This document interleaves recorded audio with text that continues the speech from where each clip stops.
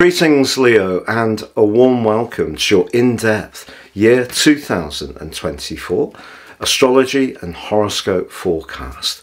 This is for the sun or the ascendant. I'm going to briefly outline how I'm going to structure the video. First up, we need to look at the eclipses. There are two in October 2023 because they're going to provide a very intense backdrop through the first months of this new year. That takes us to the turn of the year. We can take a snapshot as year 2024 dawns, and that gives us your solar return. There's some incredibly important interplanetary energies in that, not least that Mercury, in your sister fire sign of Sagittarius, is retrograde as this year begins. And then we need to look at when Mercury goes direct, but also the arrival of Pluto, the mighty Pluto, the planet of transformation, back into your sector of relating, which will be on the 21st of January. But also early in the year, relationships, particularly of a romantic or social dimension, are really highlighted for you this year due to the location of Venus. So Venus is in a very playful position at the start of the year, but it is conflicted by the rather stern energies of Saturn. Then it shifts into Aquarius, joining up with Pluto, so we need to take a look at that. At the end of February, Chiron, the wounded healer, is joined by the retreating North Node in the part of your situation to do with higher knowledge and philosophies, perhaps also the opportunity to travel. But that brings us to the first of year 2024's eclipses, and we have a lunar eclipse which occurs on the 25th of March. This is the mirror image of the solar eclipse of the 14th of October. What's that going to tell us? What will that suggest for the following 6 months?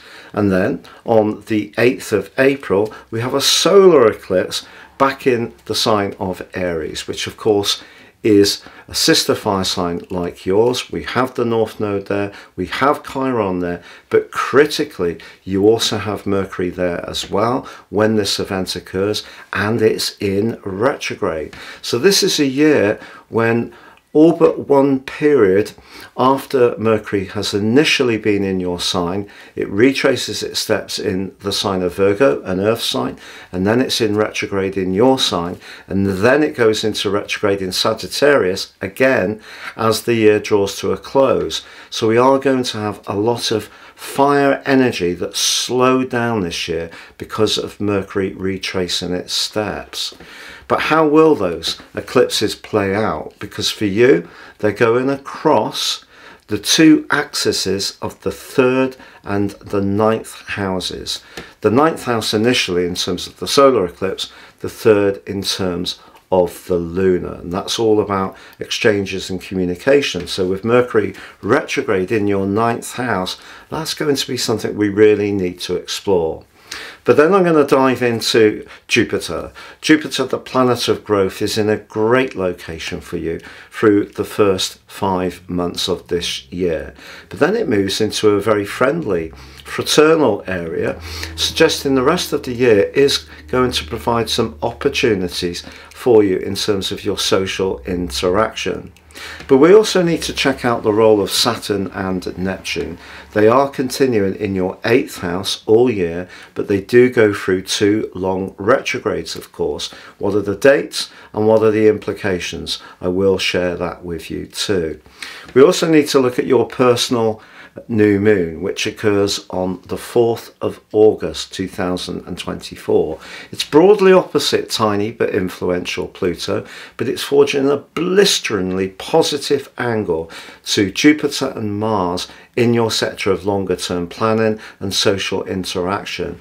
I feel that's going to really springboard you forwards in a very dynamic way. So truly exciting.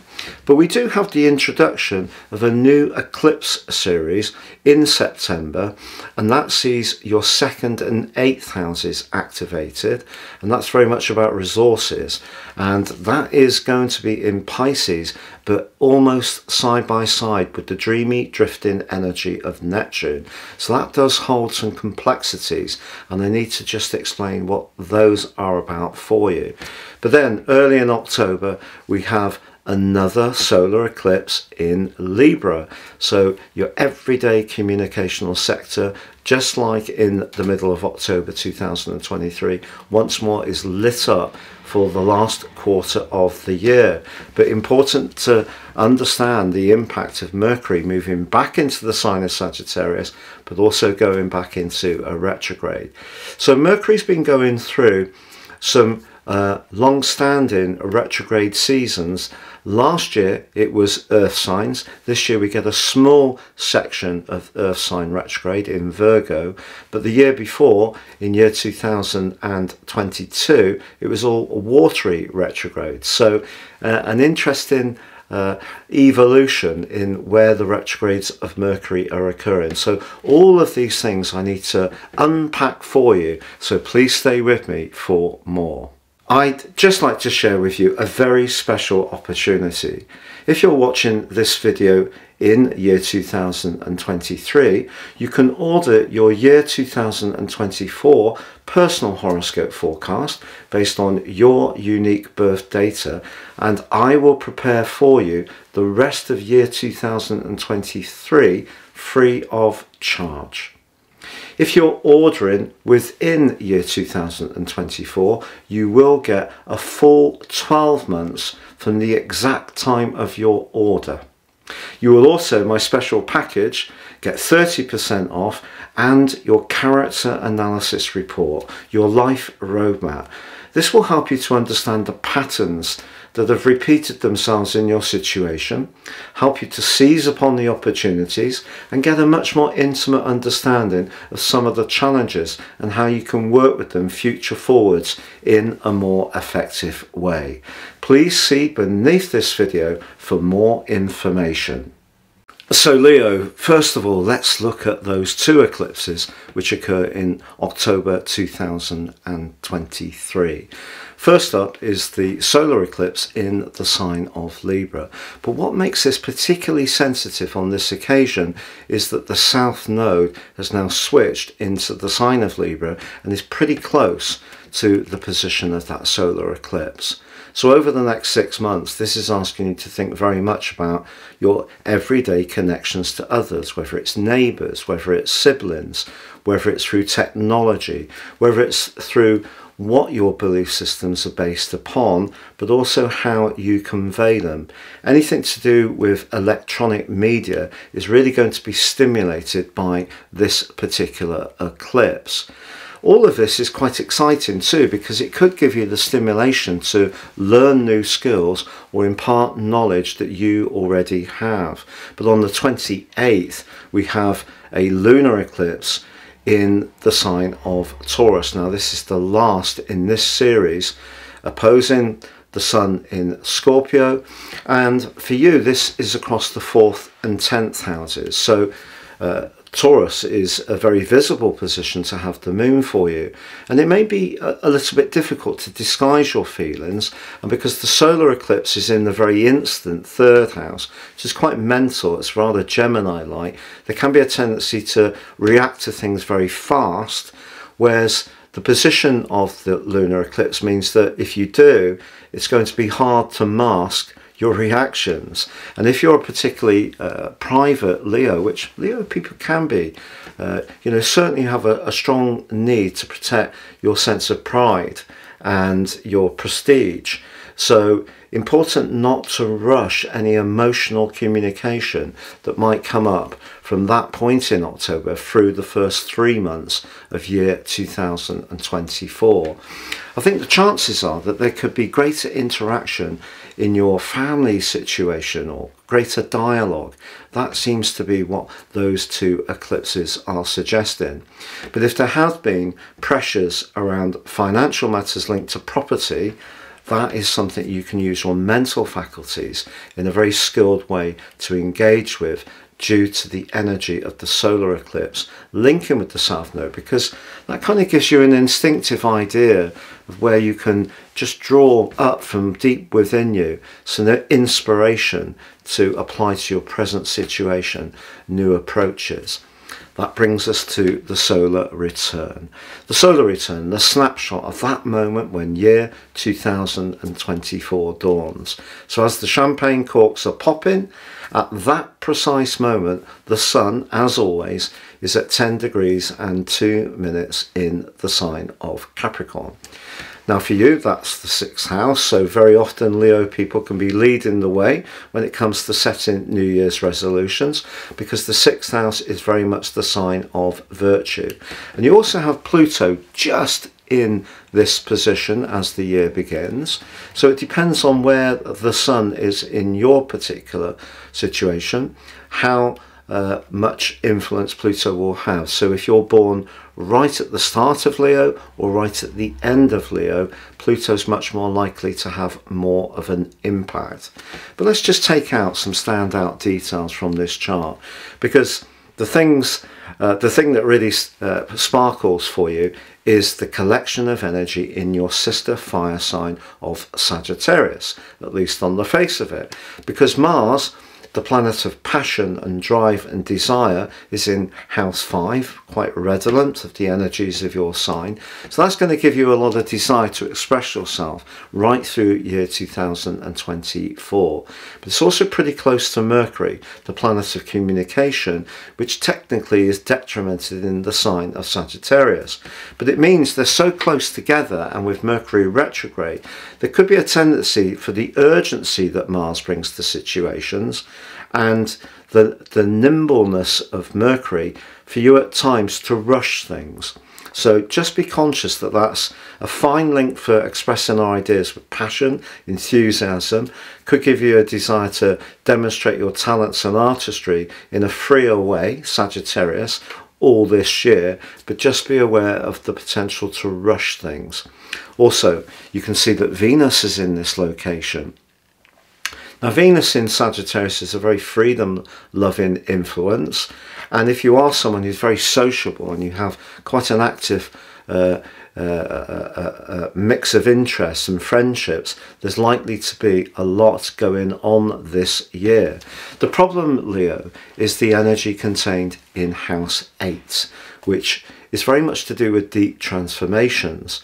If you look, that Saturn is at 3 degrees and 14 minutes, and that's actually in a square with Venus in Sagittarius at 2:36. A square is a very tense angle of 90 degrees. This is just slightly outside of that. That's very tight.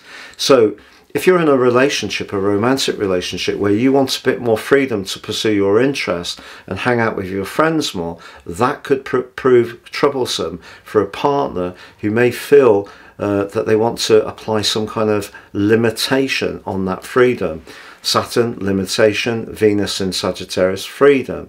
If you're single, it may be that, yes, it looks very bright and promising and you're in the mood to get more interactive, but Saturn is saying, but what about the money? Because it's in the 8th house. So there's a limitation there applying from Saturn to Venus. But what about Mars and that retreat in Mercury? Well, look, there's Neptune also in the sign of Pisces and house 8 in a square. When Neptune and Mars square, it really can be trickster central. So you could be drawn towards someone this year, if you are solo, who actually you could find very, very evocative and very hard to resist, but whether they be really good for you may be hard to ever know, because this person may be quite mystical, mysterious, but also elusive, and you may never get to the bottom of what they're really about. Also, Neptune squaring to the retreat in Mercury is a recipe for confusion. So if you are thinking about being more speculative this year in terms of trying to generate new income schemes, just be aware that whatever you're told in business, Saturn and Neptune 8th house, may not actually match the enthusiasm that all that energy in Sagittarius is manifesting. So you need some care around those influences, but I still think having that gathering of energy, despite the retrograde to Mercury, is going to give you an appetite for life this year. But we do need to look at what else is applying to other parts of the chart. And the big one is that the moon is in a direct opposition with Saturn and therefore T-squaring with Venus.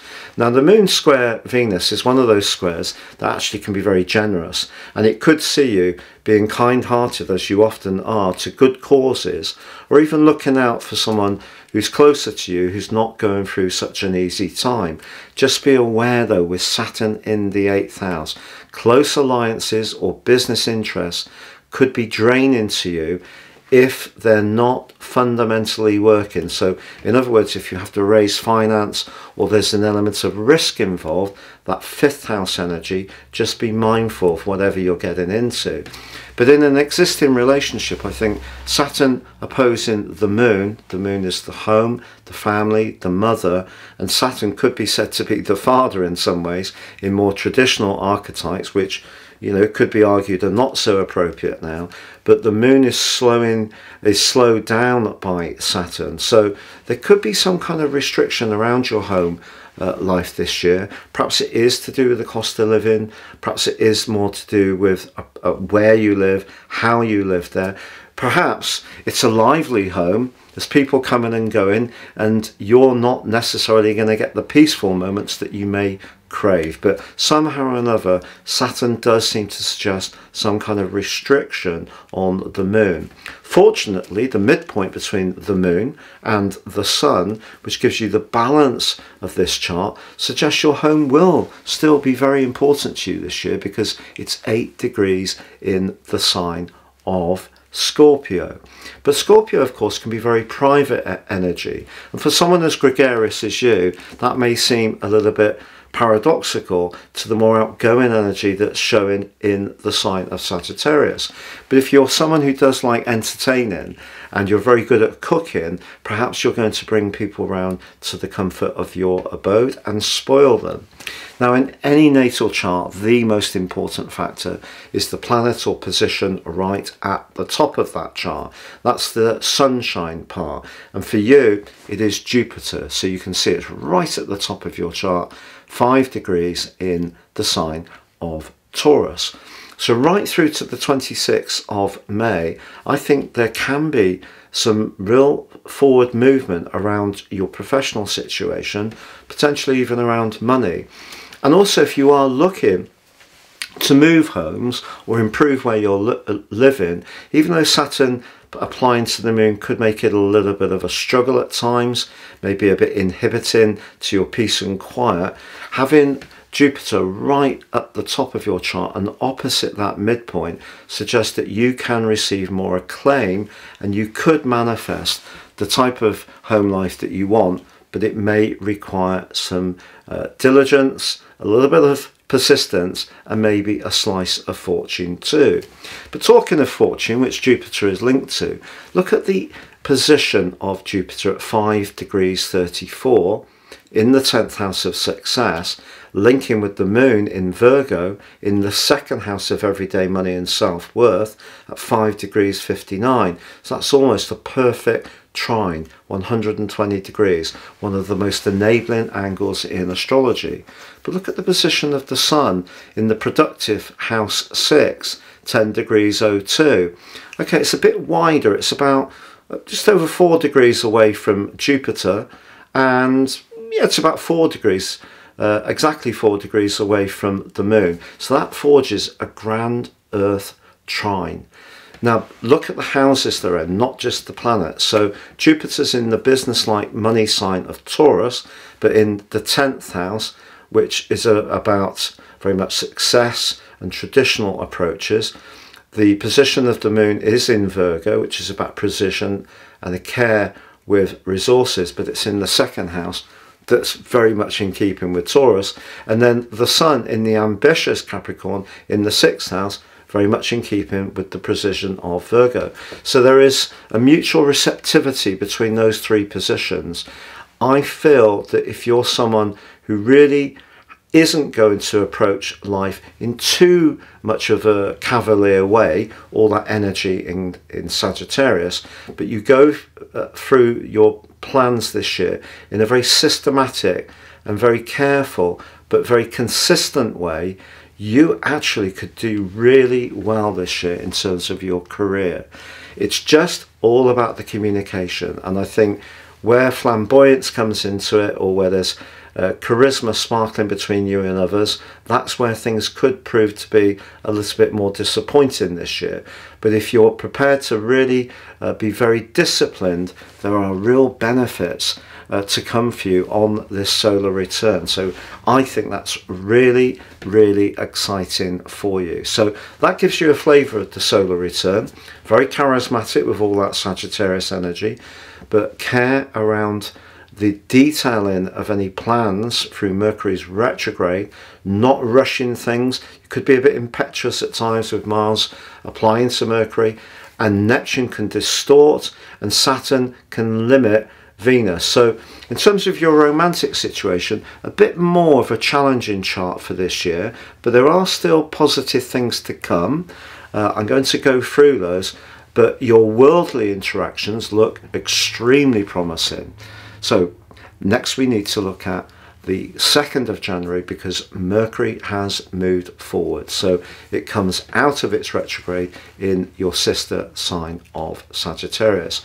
But it doesn't come out of the shadow period. But the great news is on the 21st that Pluto moves back into the sign of Aquarius. Now, we had 11 weeks in 2022, we get over 30 weeks this year, but the critical thing is that Pluto moves back into Aquarius on its birthday.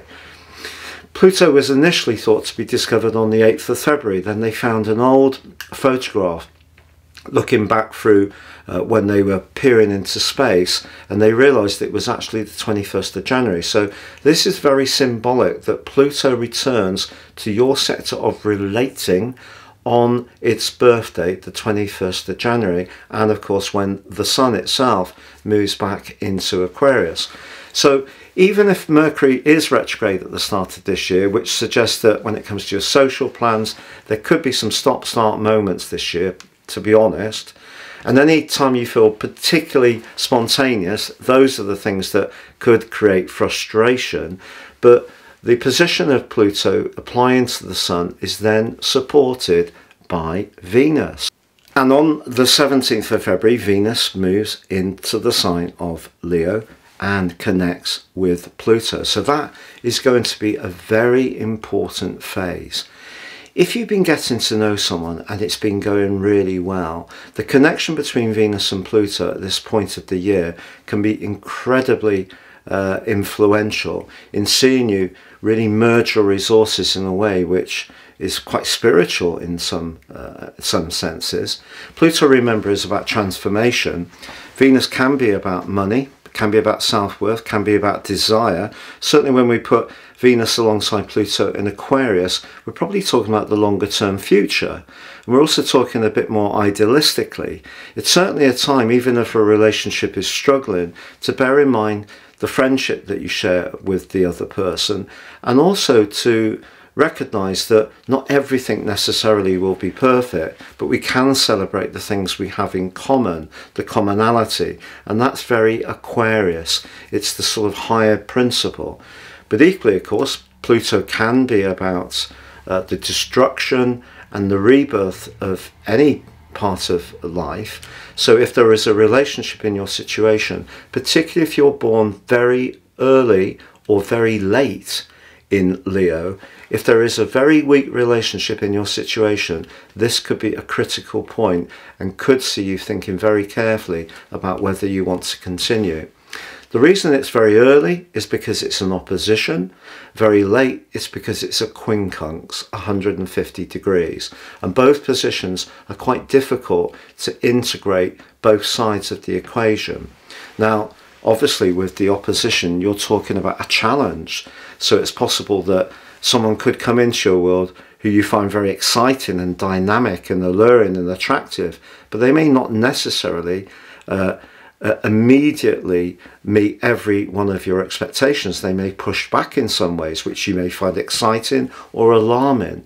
With the quincunx, if you're born later in Leo, it's more about it can become more difficult to integrate what you need as an individual with how you need to be more invested in a more psychological or even sexual way. So in a long-term relationship, if you're born towards the end of Leo, the sexual intimacy part of the tie, or even shared finance, could be something that does become quite a big topic from the 21st of January, particularly up to around about the 3rd week of February. So that's a very dynamic part of your year for relationships.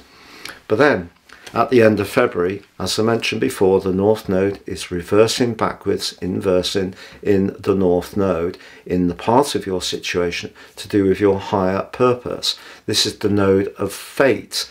This is the direction of travel you're being drawn towards. If there's part of you that really does crave more personal freedom and independence, this could be another test for any relationship you're in that you do feel crowded by. Remember that solar return, Saturn, the planet of limitation, applying to Venus, the planet of love. And again, if it's money or a difference of values or a lack of quality intimacy that is really engaging you, that could be something else that triggers your thinking. So a lot of that 9th house energy can be about pushing you to be more adventurous, but more in touch with what gives you a sense of feeling alive and spontaneous, which is quite the thing for a Leo, because remember, Chiron is where we can feel wounded, and the 9th house can be, say for example, you are someone who's very practical and you didn't go to college and get a degree because maybe circumstances didn't allow, or you just preferred to go with a trade. If you're perfectly at peace with that, that won't come up at this time. But if you felt that perhaps there was some inadequacy that came from that, this would be a good point to think about. Could you start studying for something, whether it's a foreign language, a new skill set in terms of a professional qualification, or perhaps thinking of going on some kind of correspondence course online, because that is going to expand your knowledge hugely, and that can be very healing. But also this connection of energy between the North Node and Chiron can make you much more aware of where you feel limited. And because you're a fixed sign, you don't necessarily find it easy to be spontaneous.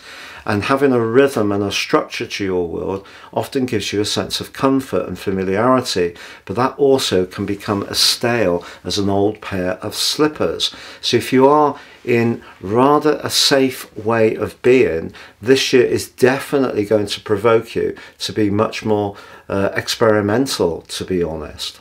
And that brings us through to the 25th of March. And we have a lunar eclipse here that reflects back, opposing the solar eclipse which occurred in Libra on the 14th of October. So how's it going with those chatty conversations that I mentioned the solar eclipse would stimulate? This lunar eclipse is going to ask you to become more aware of whether your conversation matches how you feel. The 3rd house is very mental, it's very quick, Gemini-like energy, but also can be a little bit frivolous and at times even a little bit reluctant to engage with more deeper emotions. So I think really that lunar eclipse over the following 6 months is basically saying not to celebrate trivia in your conversation and to try and get in touch more with what's more meaningful. And that really becomes more apparent with the solar eclipse, which is a total solar eclipse on the 8th of April. But that does have a catch, because Mercury, the planet of communication, as I mentioned before, is going to be in retrograde when that occurs. So that Mercury retrograde in Aries, your sister fire sign, begins on the 1st of April and goes through to the 25th. Therefore, the solar eclipse, the total solar eclipse, which occurs on the 8th, has Mercury retrograde not very close. It's about 5 degrees away, but threaded into the situation. I can almost guarantee that over the next 6 months you could do some rethinking about how you can expand your life and make it more dynamic. Or you could become much more aware that perhaps what I've said about the safe structures that you adhere to have actually started to really become quite wearing to you. You know, staying with what we know is definitely something that we all have certain rituals and ways of doing things that we find comfort in. And that's a great thing to have, because it gives us a bedrock of our identity. But if it just becomes so samey, then that steals a lot of our oxygen. And because all the Mercury retrogrades, bar that brief one in Virgo, are in fire this year, they're pushing you to be more inspirational. So rethink where you can be more risk-taking, to be honest. So the solar eclipse over the following 6 months in the 9th house is suggesting that some kind of dynamic change needs to come into your life. But the retrograde to Mercury suggests that you could be thinking about it a great deal, gaining lots of information, but not necessarily coming to a settled position right away, which is fair enough, on exactly what you want to do. The interesting thing with Mercury retrogrades, of course, is that when we eventually emerge from them, we do experiment with some things that don't work out very often. But once we evolve from the whole process, which is usually about 10 weeks, actually we realise that the thing we ended up with is probably the thing we really needed, even if it wasn't the thing we thought we needed at the outset of the process. But I feel some new information, education, travel, new experiences, for example, around your work, you know, if you have always wanted to do something that's to do with the travel industry or higher education or publishing, or you've wanted to write a book, or you've wanted to up your interaction on the internet, or you've wanted to do something that's more to do with connection to overseas, this set of influences, the solar eclipse, the Mercury retrograde, the North Node and Chiron, all in the 9th house, are really challenging you, Leo. You know, you have a reputation of being the leader, of being hugely charismatic and having fantastic amount of sparkle and effervescence, which is all true, but you're really being urged to shake something up this year, which may seem a little bit daunting. But the strange thing is, if you don't go for it, somehow or another circumstances may change the situation anyway. So it's all about deciding how much influence you will have over the process, which brings us to the change of position of Jupiter. So Jupiter ingresses into the sign of Gemini, and this is a lovely position, you know, because this is very much about bubbly interaction. Obviously Jupiter in Gemini is technically detrimented, but it's going to be exciting. You can have lots of conversations and chats, and also you could find yourself moving around much more frequently, just in terms of your everyday world. So that could mean upping your fitness campaign, cycling more, walking more, joining in with your local community more. Your desire to connect to others is going to be quite markedly higher. But that then sees us get round to your personal new moon. So 4th of August, and what a personal new moon this is. So as I mentioned, Mars by this time has moved into the sign of Gemini and is very closely aside Jupiter. When Mars and Jupiter are together, it's very dynamic. A lot of enthusiasm is going to be bubbling around from that, but that's feeding into the position of the Sun. Remember, your sign is governed by the Sun, so this particular new moon is for everybody the most important new moon of the year, because it features your ruler, the Sun.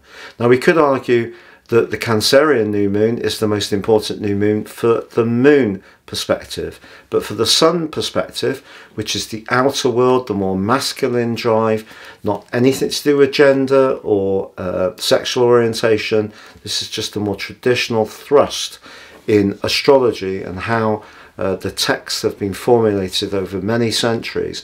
This is your chance to reimagine your individual self.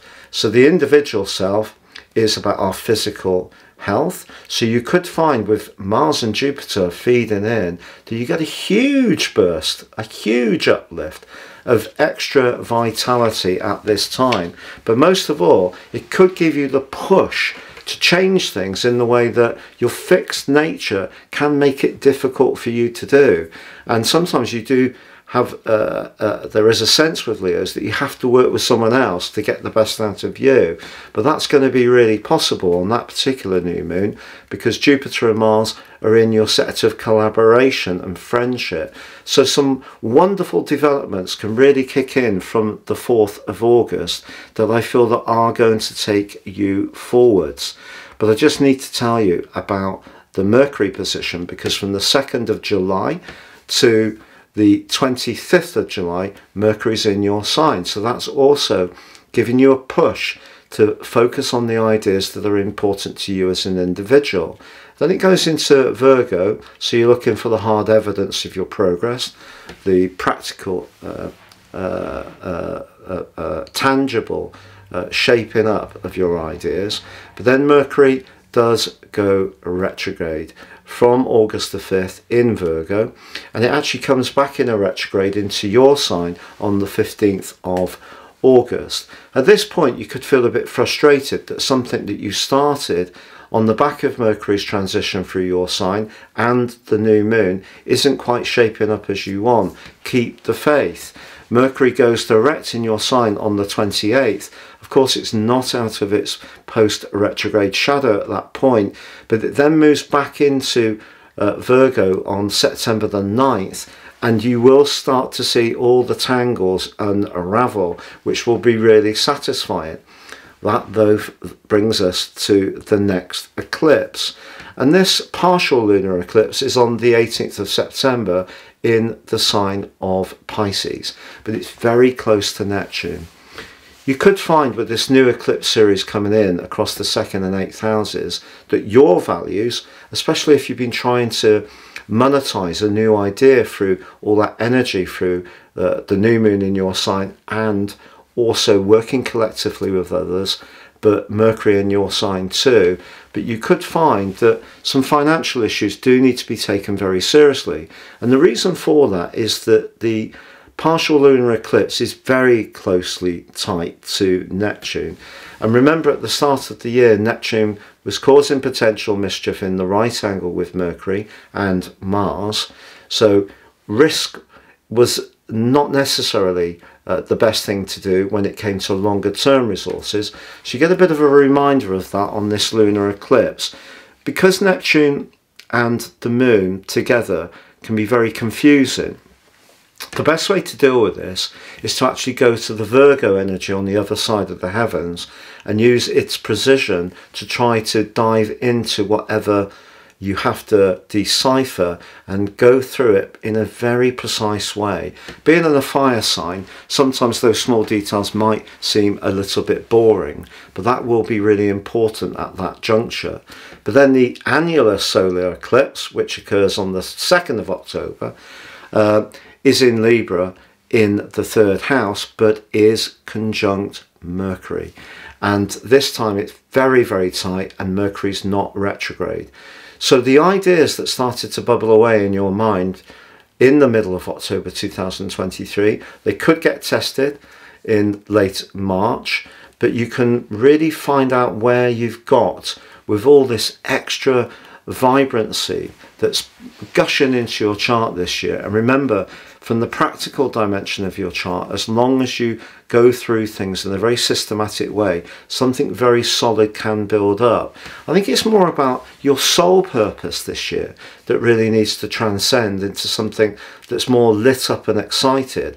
I think when it comes to the everyday stuff, as long as you're in a job or a role that you're quite comfortable with, I think you actually can do extremely well. So it's more the social, romantic, and soul stuff that's really requiring a gust of new energy and vibrancy this year, which brings us to Mercury, because it returns to the sign of Sagittarius on the 2nd of November. But for you, that's the part of your scope to do with play and sociability. But it slams on the brakes on the 26th through to the middle of December and ends the year in Sagittarius like it started it in retrograde.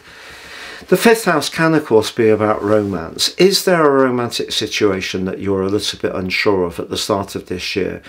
And are you still going to be unsure of it by the end of the year? But one thing I will tell you, let's look at your desires, because that's going to be manifested more than anything else, I feel, by Mars in your sign on the 4th of September. And on the 6th of September, however, it does go into a retrograde at 6 degrees.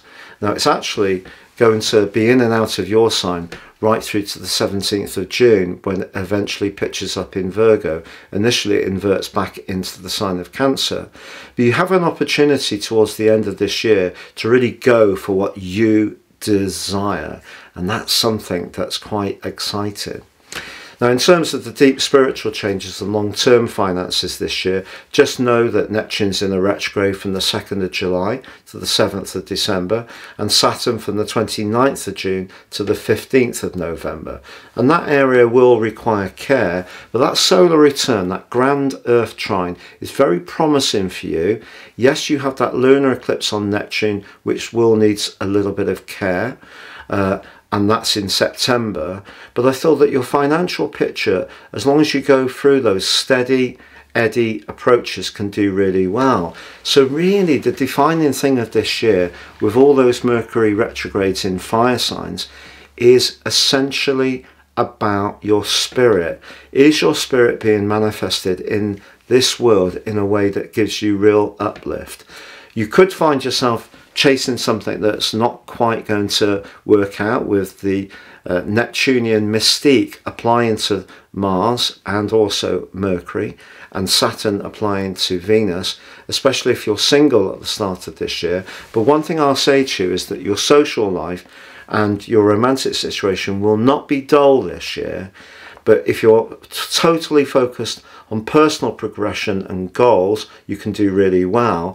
But even if you are, I think new stimulation, new ideas, new excitement is really what needs to come into your life this year, based on the Eclipse series. Thank you so much for joining me. It's been a real pleasure being with you. Please like, comment, share, or subscribe.